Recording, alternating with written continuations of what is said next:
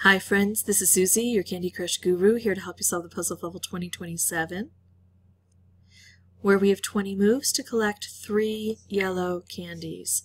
Now we don't have yellow candies, but we do have lucky candies. Lucky candies always correspond directly to order fulfillment, so these will turn yellow.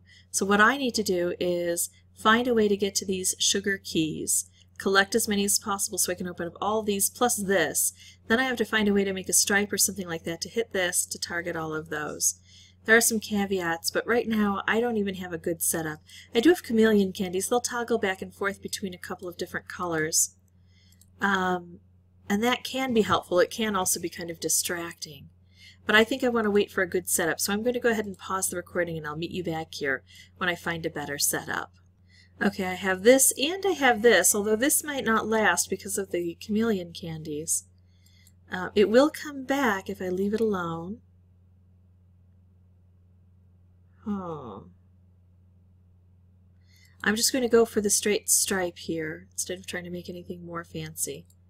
It can be very problematic to get a color bomb and match it with one of these after this has been exposed. Then I would have orphans, and I don't need that. Let me just really clearly explain that.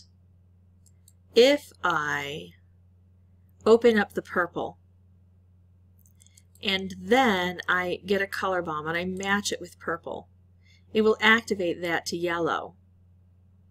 And then if I strike it with this, it would collect it. And that would be a problem because then I would have 2 waiting to be turned yellow. Then it would turn these 2 yellow and they would be left alone and they wouldn't have a match. Okay, so now that that portion has been finished, what I need to do is make a horizontal stripe somehow. Oh, here we go. So I've got it, and now I need to activate it, and I can do this. So here's the thing. If I take out orange, that's bad. It would set this off, but it would open this up. I need to hit blue because there's no blue here, and there's a blue here, and this is how I beat the game. There we go. So that's how I beat it. That was my second playthrough. If you'd like to see more videos, you can subscribe. If you have any questions or comments, please put those below, and I'm happy to try to respond as quickly as I can. And as always, thanks for watching.